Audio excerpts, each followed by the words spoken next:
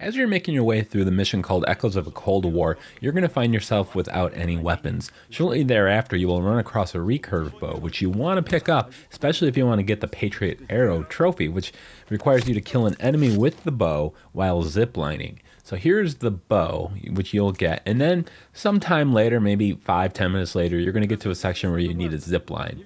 Right before that, by the way, it might be a good idea to create a backup save to the cloud. Just in case you miss it, you can reload your save. If you don't restart your checkpoint early enough, you'll have to replay the entire mission. So anyways, here's the point where you need a zipline. What you need to do is kill an enemy with the bow while you're ziplining. So as we're ziplining to the next point, there's going to be 2 enemies that appear, and I'm going to take aim at the left one while using my bow. Now, don't be a hero or war hero or anything, because you can put this on easy or difficulty if you'd like. So as I'm sliding down here, I'm going to take aim to the dude on the left, and I will pop the Patriot Arrow Trophy.